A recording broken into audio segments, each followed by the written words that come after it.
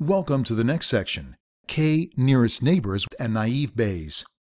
In this section, we will start with K-nearest neighbors. We will then move to KNN classifier. Next, we will see tuning of K-value in KNN classifier.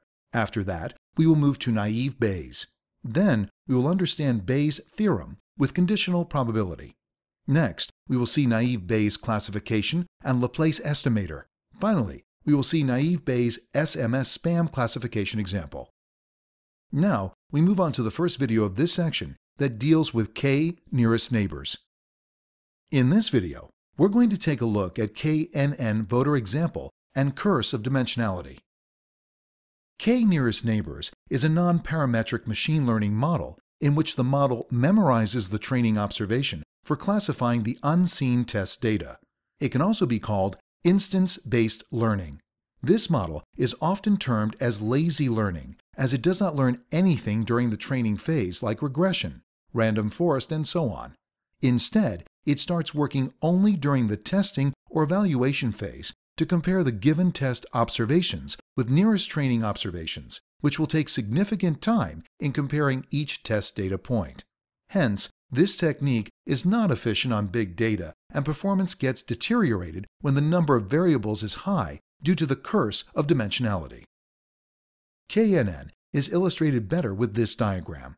Here, the objective is to predict the party for which the voter will vote based on their neighborhood, precisely geolocation, that is latitude and longitude. We assume that we can identify the potential voter to which political party they would be voting based on majority voters which voted for that particular party in that vicinity, so that they have high probability to vote for the majority party. However, tuning the K-value, that is the number to consider, among which majority should be counted, is the million-dollar question. In this diagram, we can see that voter of the study will vote for party 2. As within the vicinity, one neighbor has voted for party 1 and the other voted for party 3. But 3 voters voted for party 2. In fact, by this way, KNN solves any given classification problem. Regression problems are solved by taking mean of its neighbors within the given circle or vicinity or K-value. Now, let's move to curse of dimensionality. KNN completely depends on distance, so it's important to know about the curse of dimensionality to understand when KNN deteriorates its predictive power with the increase in number of variables required for prediction. This is an obvious fact that high-dimensional spaces are vast. Points in high-dimensional spaces tend to be dispersing from each other more compared with the points in low-dimensional space. There are many ways to check the curve of dimensionality. Here, we are using uniform random values between 0 and 1 generated for 1D, 2D, and 3D space. It is apparent that with increase in dimensions, distance between points increases logarithmically, which gives us the hint that we need to have exponential increase in data points with increase in dimensions in order to make machine learning algorithms work correctly. Now, we start with code for curse of dimensionality. For that, first we need to import NumPy and Pandas. Next, we will import random and math. After importing the libraries, we will add these lines of code to generate random numbers between 0 and 1 from uniform distribution with the given dimension, which is equivalent of length of array or list. Next, we will define a function to calculate root mean sum of squares of Euclidean distances between points by taking the difference between points and sum the squares, and finally calculates square root of total distance. Both dimension and number of pairs are utilized for calculating the distances with these lines of code. Now, we will calculate mean of the distance. Let's change the dimensions from 1 to 201 with the increase of 5 dimensions to check the increase in distance. We will add to arrays for average distance and minimum distance. Using NumPy, we will empty the dummy arrays.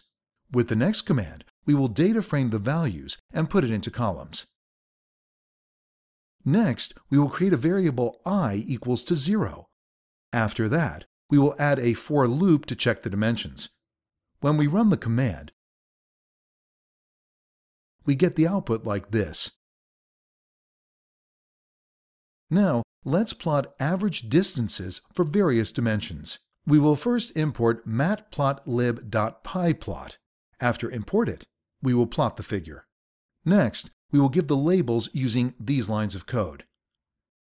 Then, we will plot the dimension and average distance. After that, we will plot legend as best. Finally, we will show the plot using the show command. Let's run it. Here's the plot for cursive dimensionality. Now we will see cursive dimensionality for 1D, 2D, and 3D with example.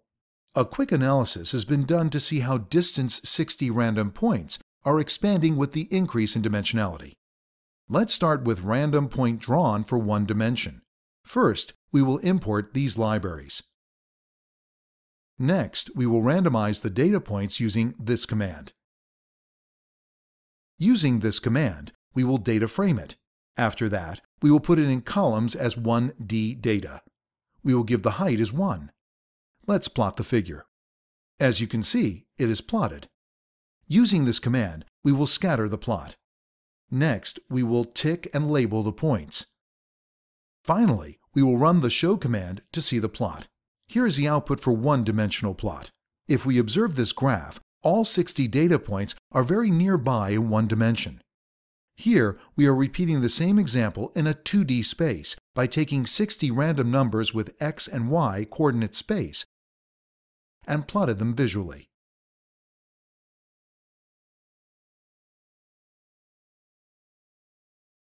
This is the output for 2D plot. By observing the 2D graph, we can see that more gaps have been appearing for the same 60 data points. Finally, we will draw 60 data points for 3D space. First, we randomize the data.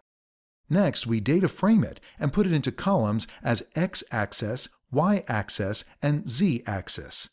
After that, we import Axis 3D.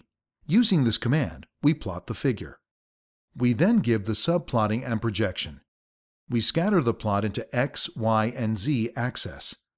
Finally, we display the plot using the show command. Here's the output for 3D plot. In this video, we have learned about KNearest Neighbor,